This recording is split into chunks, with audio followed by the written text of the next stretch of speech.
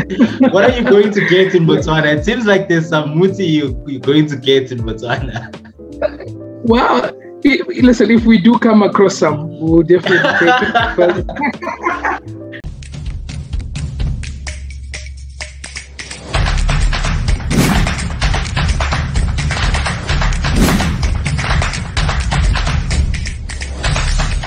Welcome back, everyone. Welcome back to another episode of Let's Talk Cycling with Almost Elites.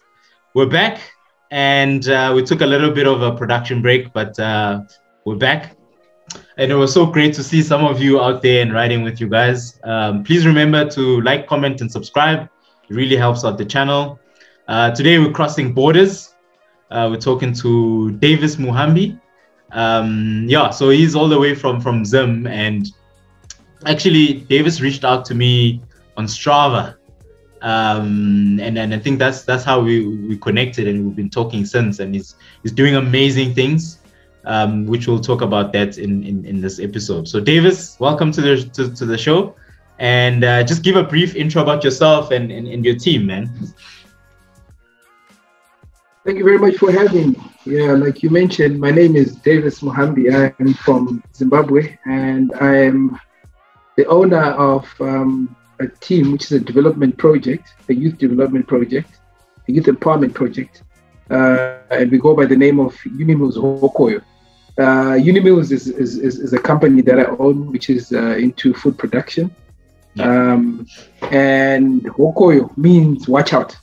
So it's an expression of when someone wants to say watch out, they can say Hokoyo. Hokoyo means watch out. So I just thought the two would blend very well because, cycling is about chasing each other. Yes. So at the end of the day.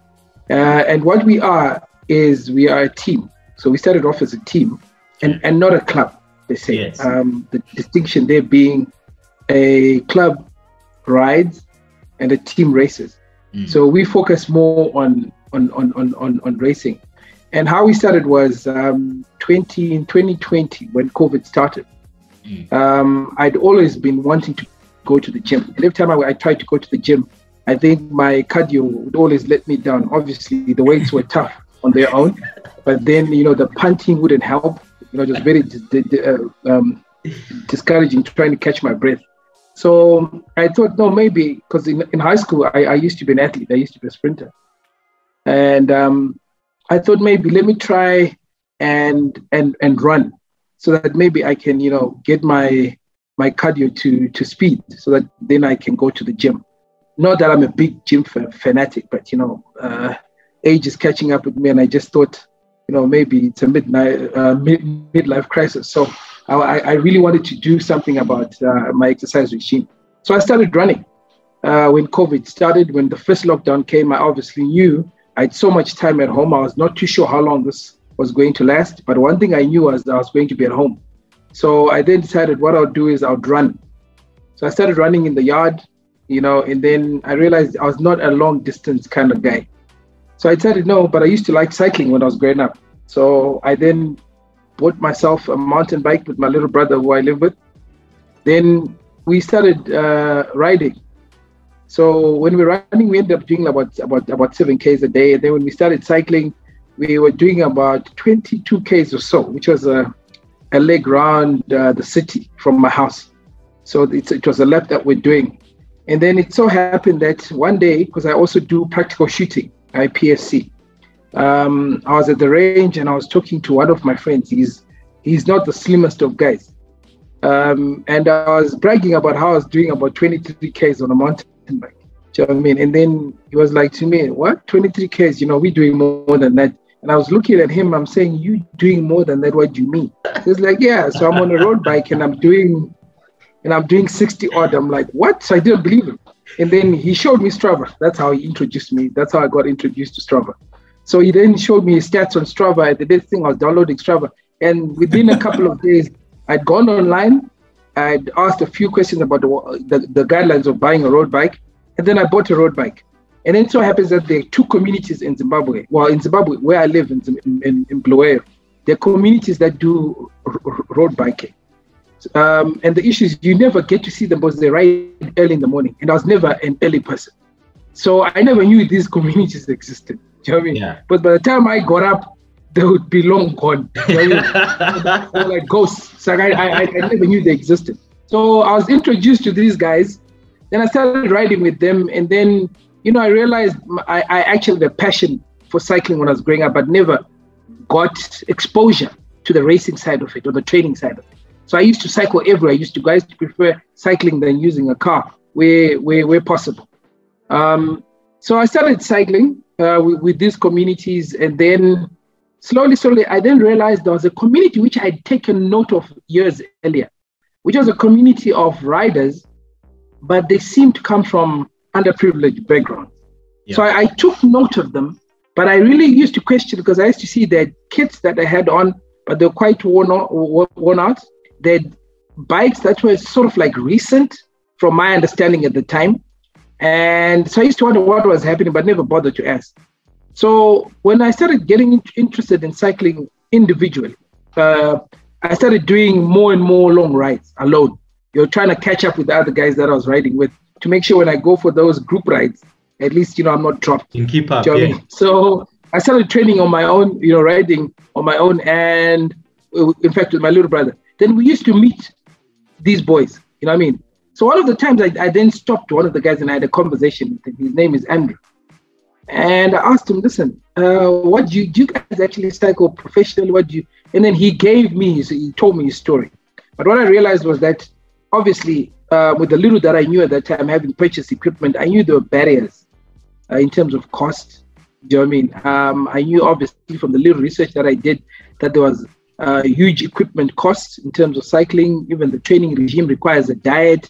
You know, guys are sitting on a bike for hours, and so you need the energy and stuff. Nutrition, yeah. So as we discussed, that's when they exposed me to their challenges. But at that time, I sort of like took lightly the talent that they had. So we used to go for like certain crit races, and some of the guys that I was riding with obviously had, you know, some of the most recent bikes. You know what I mean? 2020 models, 2019 models, and whatever. And then when we used to do these crit races, you know, we would obviously get dropped. You know, we were new riders at that time. Yeah. Right. Yeah. And then one of the crit races, one of these boys rocked up with an old track bike. In fact, I've got it outside here because I took it and swapped it later on. So he was riding the very track which Lance Armstrong was riding back in the day. Yeah, the one that changes on the frame, I think, eh? The one with the US Postal one. Yes. Do you know what I mean? So he came there with his antiquated equipment, and I thought, he stands no chance. Do you know what I mean? But boy, did he drop all of us. I mean, he did rounds on all of us. So I was really touched. And then after that, I just said to him, listen, you know what? I've always wanted to be involved in some empowerment initiative for the youth. Yeah. But I always used to find doing it through business, right?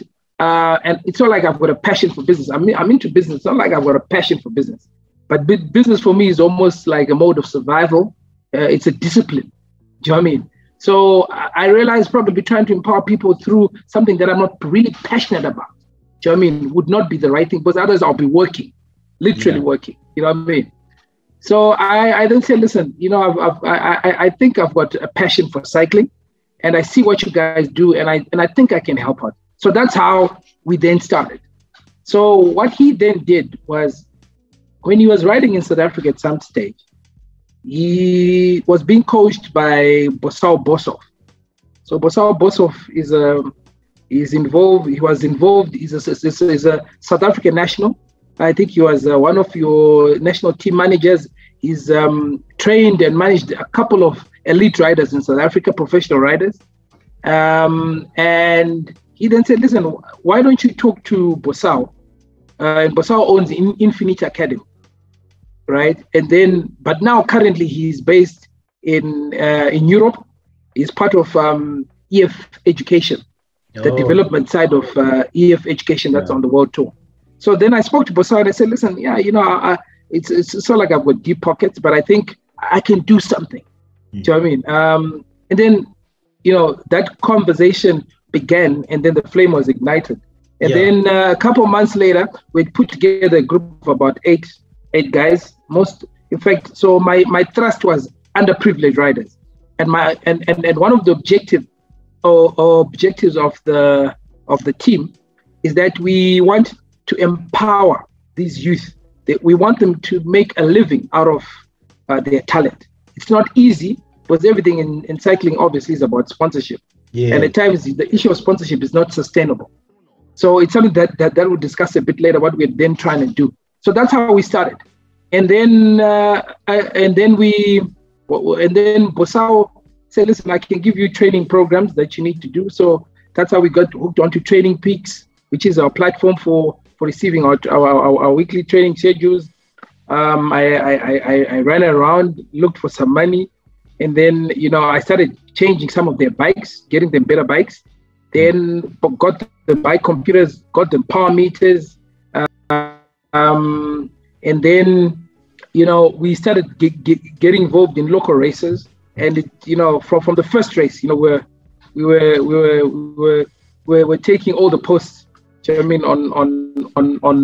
the podium. So the year went by, and we won the national championships. We won all the races in 2021. In fact, all of the cycling finisher in Zimbabwe is currently here in my house with me. You've got a gold mine in your house, eh? Sorry? You've got a gold mine in your house. Yeah, well, there is. Well, I really wish at some point they were really plated with real gold. Do you know what I mean?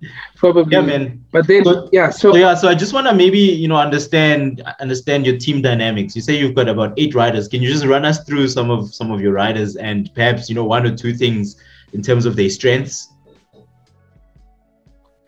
Right. So as you'd appreciate, our terrain in Zimbabwe is pretty flat. You know what I mean? We've got Andrew himself, right, who was captain last year, and then this year we changed our captain. He is basically a time trial specialist, so he's the current national time trial champion. And we also have Nkulumo Dube. Nkulumo Dube is very strong on longer distances. When we do those sort of 140, 160K, you know what I mean?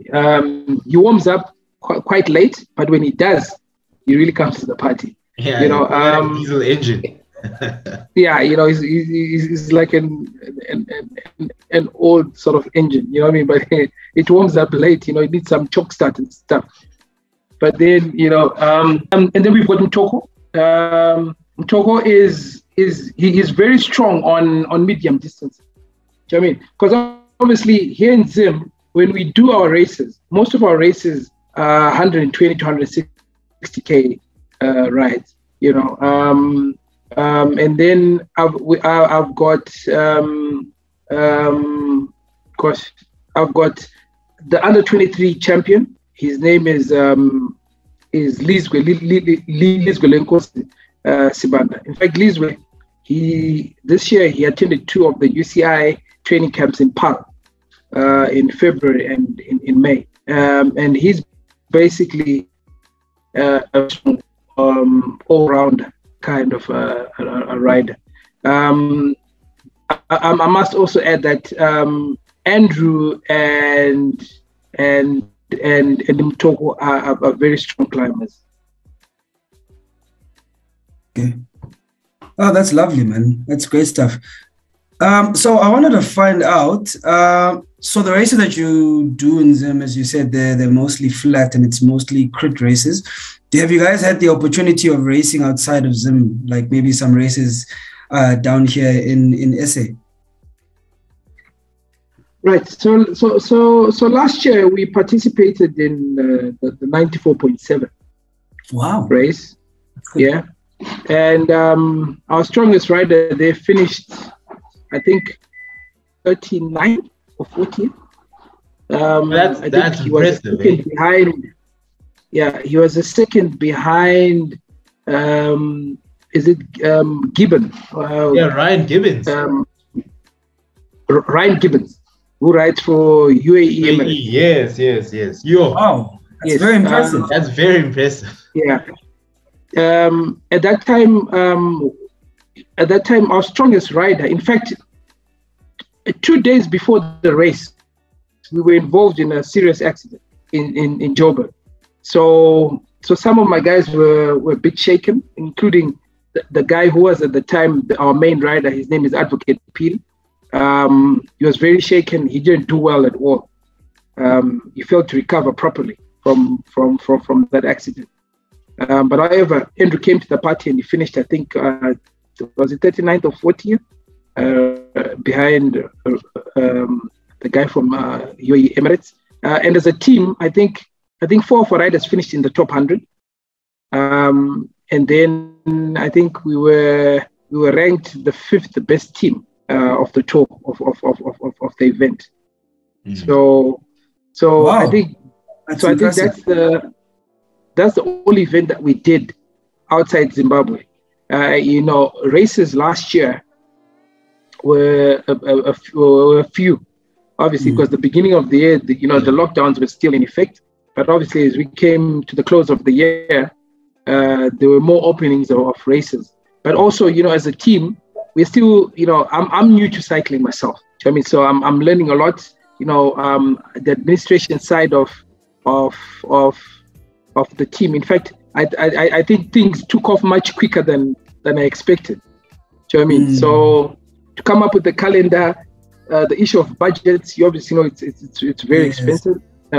So this is why this year, when we introduced the new training regime, where we basically linked their remuneration per month to their training effort, because we can measure that, using their intensity factor, their TSS. Do you know what I mean? So we use that as a weighted average for the basket of remuneration that we give them to determine what each gets, so that we keep them training hard, so that they earn what they actually deserve and what they worked for.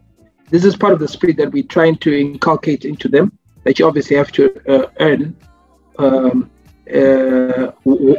You have to earn that which you've earned, So and then we also have a new rider. He's a 15-year-old guy, but very strong, my guy. Very strong.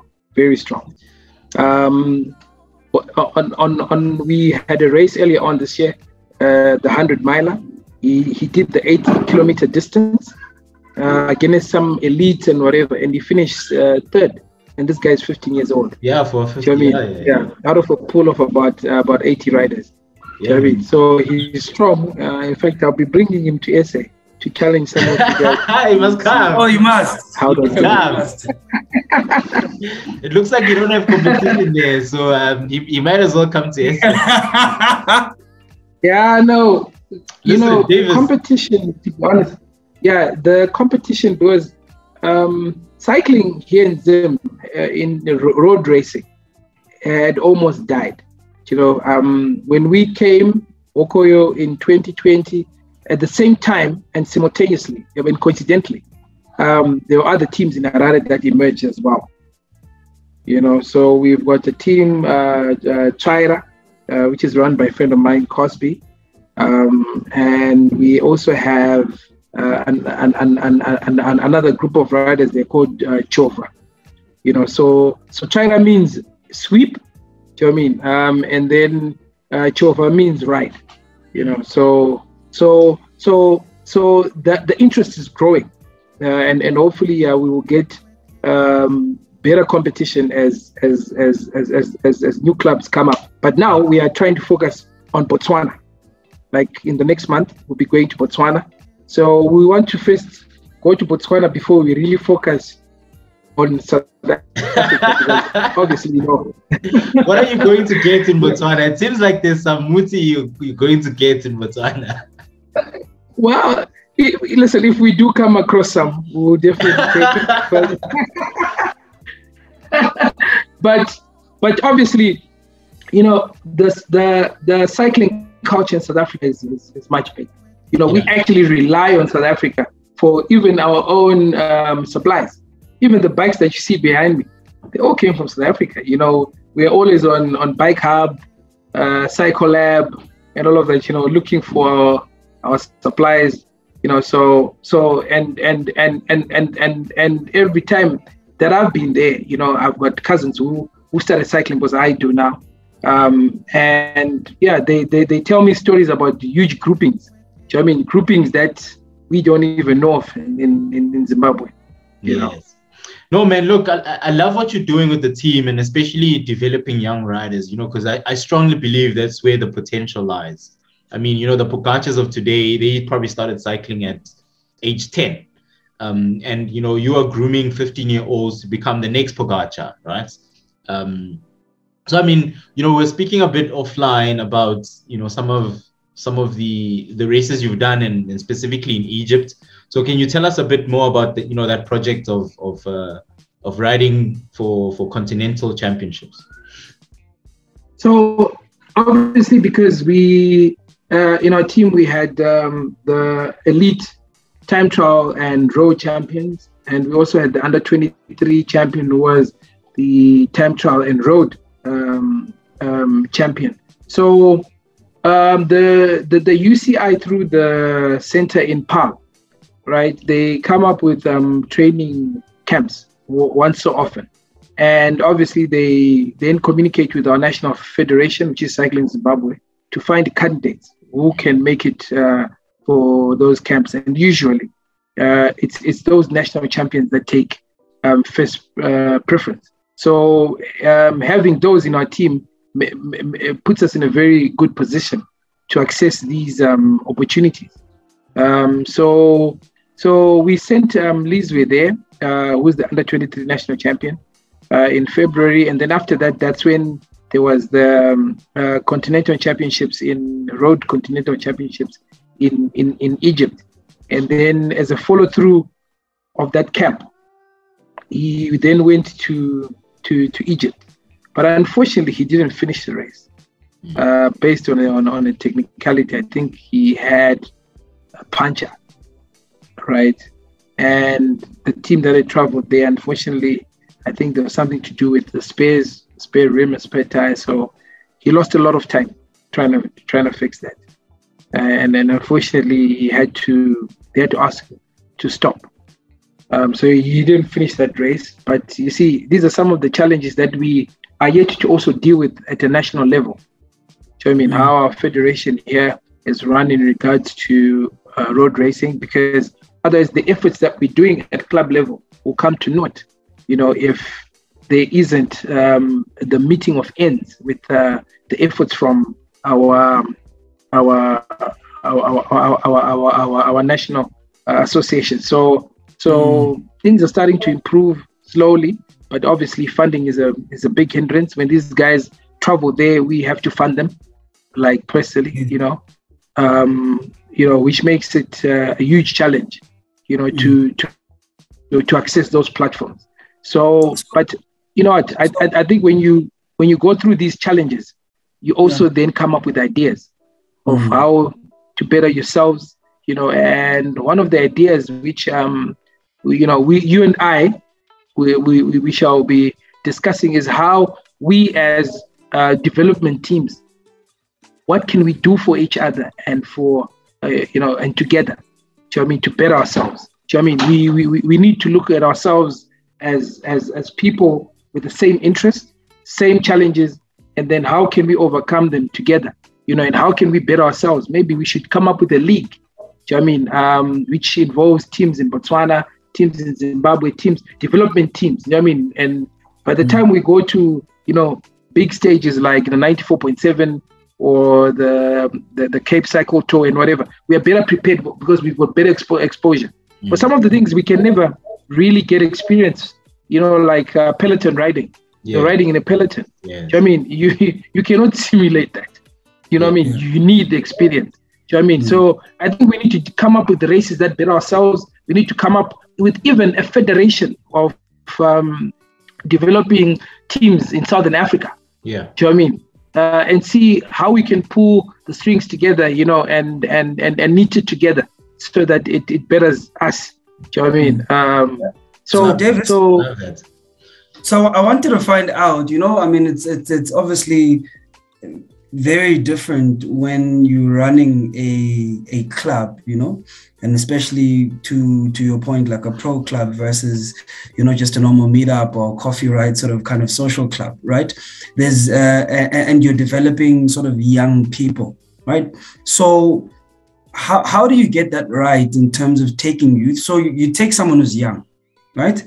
And they obviously want to be young. They want to enjoy life. They're not obviously seeing life in that serious lens. As to Eugene's point, they're not seeing themselves as a Pogachas yet. So how do you change that mindset from a young person and sort of put that mindset of a winner? And even though certain things are not accessible, like you're saying, resources are a challenge, but how do you sort of get a team of 8 people? You know, it's tough enough to get 2-3 people to be serious and committed. How do you take 8 people and get them to be focused and committed and see sort of the bigger vision of where you're trying to go? So obviously, because the resources are limited, you know, we obviously have to come up with a criteria to begin with. Do you know what I mean? Where most of the sieving actually happens. Do you know what I mean? So we can only pick the best out of that sieve. Do you know what I mean? So I must say that process allows us to pick those that are already determined. You know, for example, you know, if you go out there and then you say, who wants to come and ride with us? Do you know what I mean? Listen, there'll be a million hands. I mean, especially we get some of these guys from the cycling groups that are already there. Do you know what I mean? So, like I said, these cycling communities, they ride. But there's some guys who are there, who you see have got the potential, who actually have the will and desire. Do you know what I mean? Those are the guys that we then bring on board. But obviously, that requires a lot of financial assistance, which, you know, we are really working on. Fortunate enough, business networks. So there's a friend of mine, his name is Edward Kwekwete. So Edward and I were in high school together. Do you know what I mean? He's now based in the Cayman Islands. So Edward cycles in the Cayman Islands. He's a partner of one of these audit firms. So he's doing quite well there. And then when he realized this is what I was doing, you know, he got hold of me and said, because we had linked on Garmin Connect, because I've got his contacts. So when I went on Garmin Connect, we were connected, and then I could see that he was riding. He would see that I was riding. Then we started chatting on app, because there's a group, a WhatsApp group for all the guys who were in the same class when we were back in school. So we just used to chat there about general stuff. But when we realized that we were both cycling, we started talking, and then that conversation then led to the project that I was doing, which is Unimills Hokoyo. So he then came through and said, listen, I like what you're doing. I think it's a great initiative, given, you know, the economic situation in our country, the high unemployment rates. Do you know what I mean? And he said, listen, how can I chip in? And I told him, listen, these are our budget lines. Wherever you can chip in, you know, we can't choose, but we'll be very, very grateful for whatever you can. Yeah. So he then came in, and then he started, he's been taking care of our supplement budget, right? Which is, you know, so there's certain supplements that we take, obviously, your recovery drink, your creatine, your glutamine for your recovery, your gels on races and things like that. So he provides for that budget. Then I also have a friend, because like I said, Unimills is into food supply, so they're obviously guys who I supply. And then when we're negotiating discounts, then you know, I throw in my boys and say, you know what, you can get a discount if you can come through on this one. Do you know what I mean? So we've got Green Supermarkets, which is a chain of supermarkets here. A friend of mine, Tom, who owns it, he's also come through. He gives us a certain amount of money per month, a fixed amount of money, and he's pledged to do that for a year. I also have my brother, who owns a construction company in Harare, Broadhaven Construction. He's also come through. You know, we've also had guys who are well wishers. There's a guy, his name is Denzel Bana. He's based in the UK. So we always used to ask for his trailer. You know what I mean? When we're going for races, because he's got a trailer that carries 5 bikes and whatever. Yeah. And then one of the times when I went to collect it, the guy then handed me a reg book, and I'm like, we don't need the reg book. We are in country. Do you know what I mean? And then he says, no, Mr. Bana said that you don't have to bring it back. Do you know what I mean? Go and change the registration for yourself and whatever. So, you know, all of these things, they all work together, and then you see that positive energy that we get also draws in positive people and riders, because obviously people know the standard of training that we do, the commitment that the boys have, which they've already set. So it makes it easy for the guys to come. But maybe to answer your question more specifically, right? We are still working on that. I don't want to lie and pretend like I've got a formula, right? Yeah. But I think we will learn more of that, and we will get more experience of that, because we are now starting a school development program. Lovely. Right? Yeah, which is we're obviously going to start with private schools, right? But that program is designed to run in a controlled environment, obviously because of the hazards on the road, right? The safety concerns that the parents have. So what we've done is we've broken down the training sessions into 2. There's mainly a indoor session, which happens obviously in a controlled environment, where we have the opportunity to impart skills and knowledge about cycling, right? And then we have recently joined our Motorsport Association. They have got a racetrack here in Bulawayo, right? And that's where we'll be doing our outdoor riding. Yeah. Right. So we'll be doing laps and stuff there. Okay. Thanks, Davis. All right. I think, one last question before we close. What is your message to the companies out there who may consider supporting or sponsoring a team in cycling? Because, I mean, you spoke about a few of your friends that you've linked up with who've gracefully, given their time, resources, and energy into a cycling team. So what would your message be to a company out there who's looking to sponsor teams? Because obviously we know that it needs it, because cycling is very expensive. And there's a lot of talented, underdeveloped kids out there that probably need the funding in order to take it to the next level. Well, obviously, when you're talking to companies, they obviously need to understand what's in it for them, naturally. I mean, which is obviously the most difficult part. But I think, as we develop cycling, we are trying to get those executives into cycling. The issue is most people, when they are executives of companies, they are people of age. Do you know what I mean? And cycling has got a direct benefit to that. Do you know what I mean? I see some of the older riders that we ride with. Do you know what I mean? They're guys who are diabetics, who are no longer on insulin, but are still diabetics. You know what I mean?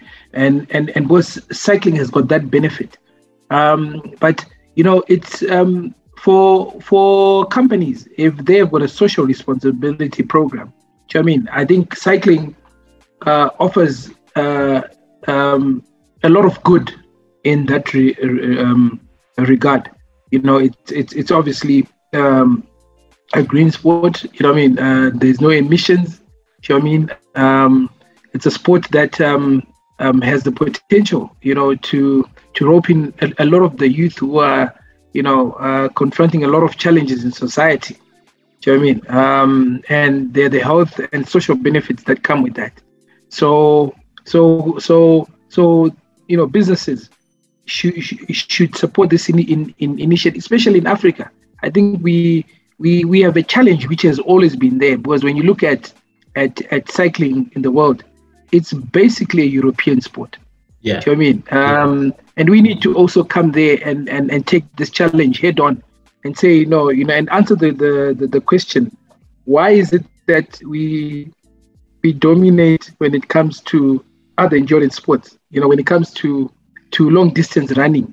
Yeah. Do you know what I mean? You speak of Definitely. But all of a sudden, when it comes to cycling, yeah, how different is it? It's an endurance sport. Exactly. That's the way to look at it. We should be dominant. So Africa Europe has got it right because it's a sponsorship sport. So we need to take this challenge because in Europe it's the corporate and the sports side that come together. You know what I mean? So it's a challenge to the corporate world in Africa. Do you know what I mean? To step up, and we should take this challenge to Europe. Do you know what I mean? Apparently, Europe is the world of cycling, because when they speak of the world tour, it's not like they travel across continents. So the world in cycling apparently is Europe. It's in Europe. It's a very small world. It's a small world. So we need to change that narrative. Do you know what I mean? You can't be saying, there's a world tour and that tour is in Europe. No, that's a European tour. If you want a proper world tour, let's level the playing field. Let's give the opportunity to Africa to come there, like what Birmingham, Germany is doing. Do you know what I mean? Certainly, there's a lot of talent. So, but it requires the support of corporate Africa, and it begins in their own domains and spheres where they operate from to support the sport. And then when we come together, Africa will come together, and then we can take on this challenge head on. Great stuff, man. Yo, that's such great stuff, eh? Really, really enjoyed this, hey? Like this. Yeah, this was a good discussion, Davis, and really good discussion. Again, really well done to you for running, Unimills Hokoyo and giving us a run for our money here in South Africa. We look forward to seeing you here and racing alongside you and your boys. So I think that's all the time we have today for this particular episode. Thank you guys for watching, and thank you for liking, commenting, and subscribing. We'll keep the content coming. We'll catch you in the next one. And thank you very much for having me. Cheers.